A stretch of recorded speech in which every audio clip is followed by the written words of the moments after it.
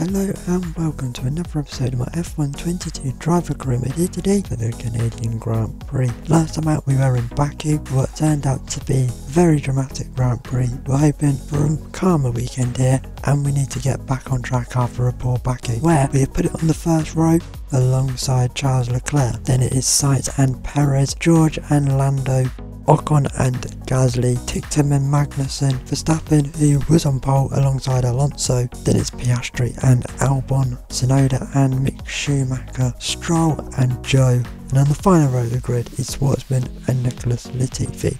Here we go then, there's the 5 red lights, come on, can we win in Canada?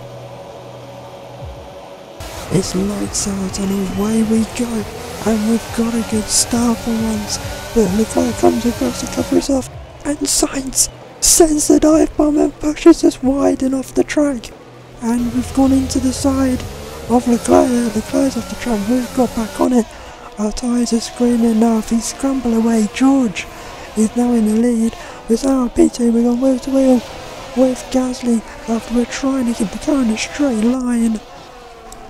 Drama at the side there, Sainz trying to do the same thing again further on the track.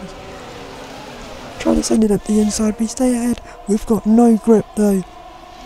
These tyres are screaming at the start after that, we're pushing Gasly all the way to the outside. And look, we've gone wide again, and we're still got no grip. And Gasly tried to get past us there around the outside, but we fend him off. He's going to the outside though, we do fend him into the hairpin. This is Lando and Perez going at it, and Lando's got the exit at the inside, but Perez is not done there as he pulls to the outside. And now going up towards the final chicane is Hebrown going to back out round the outside. Perez got the position. This is what it was from Leclerc's start, then he got away well. We tried to go to the inside and then he just get punted off the track, not his fault at all. I had nowhere to go and Leclerc was just an innocent bystander in that, and he has lost so much time from pole to pretty much at the back. This is Sainz's point of view then. He gets a good start. To be fair, there is a giant gap there, we're coming across and then he turns into me. That gap's always closing, he has literally nowhere to go. I think he's trying to back out of it right at the end, but at that point it's too late. And surely that's got to be a penalty at least.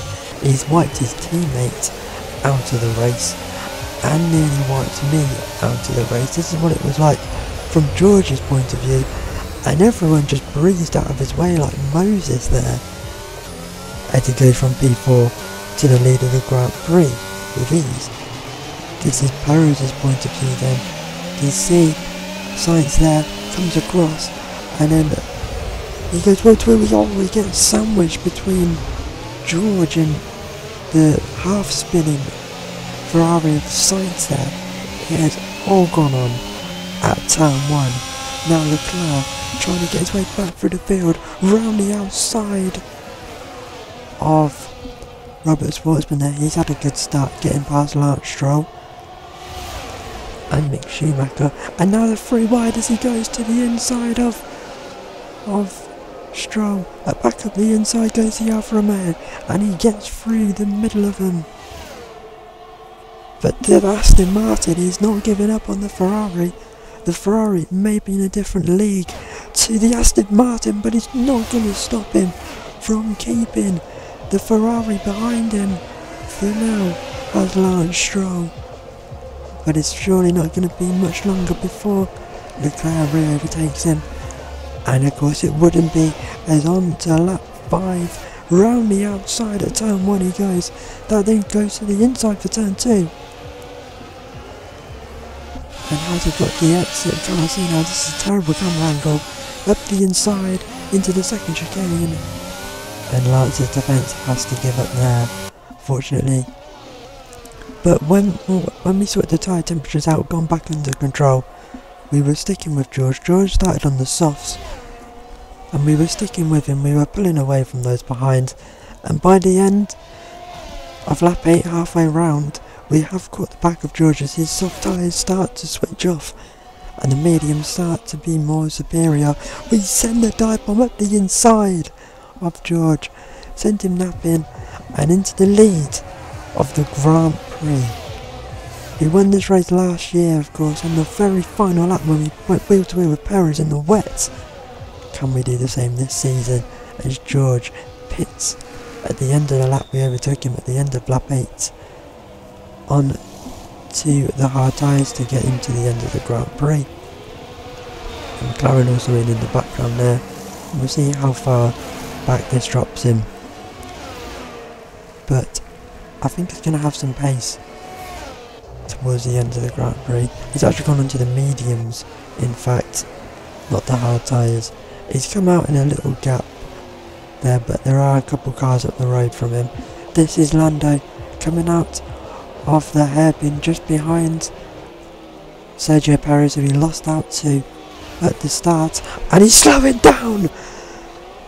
The Mercedes engine has gone pop again, 2 races in a row for Lando Norris. He retires with an engine blowout. Okay, stand by, we see a problem our end and we're looking into it.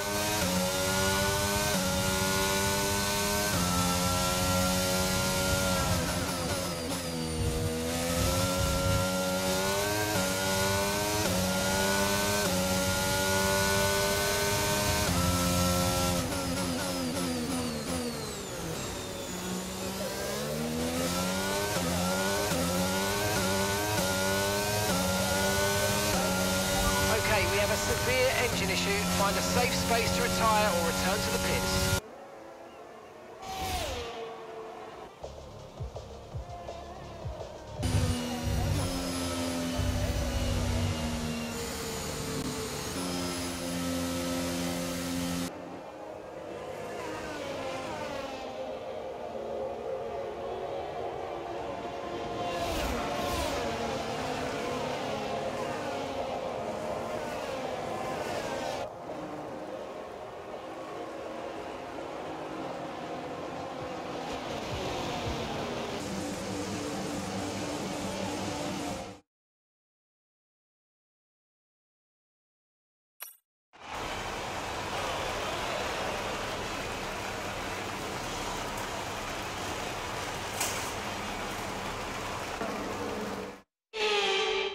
A truly magnificent drive then, and a great performance from the entire team to secure victory here in Canada.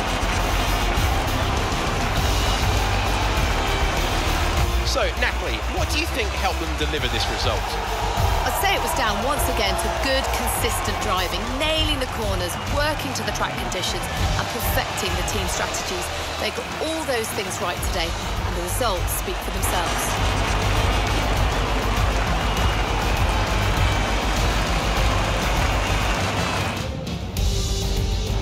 Here come our winners now. A thrilling race and a tremendous effort by Ferrari. Their history is well known, so it's no surprise to fans the world over to see them come out on top once again.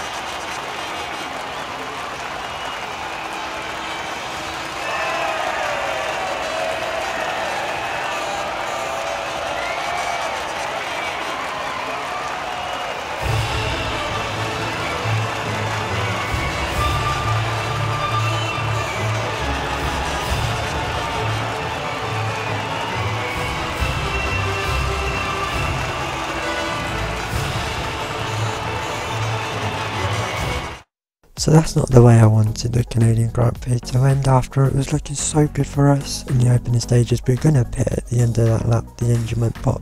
George didn't even get on the podium as well, so his early lead didn't work out and starting on the softs didn't work out. So that makes it even worse for the team as a whole because it could have possibly been a 1-2. After that, we really need something magic to happen at Silverstone to get us back in this championship fight now. After a poor Baku and a DNF here, we are very far behind. We've also been jumped by Ferrari only on wins as we are level on points with the Italian team. So going into Silverstone, we need to sort that one out as well. I hope you enjoyed this video. Very frustrating. We were on for a good result. I'll see you at Silverstone. Goodbye.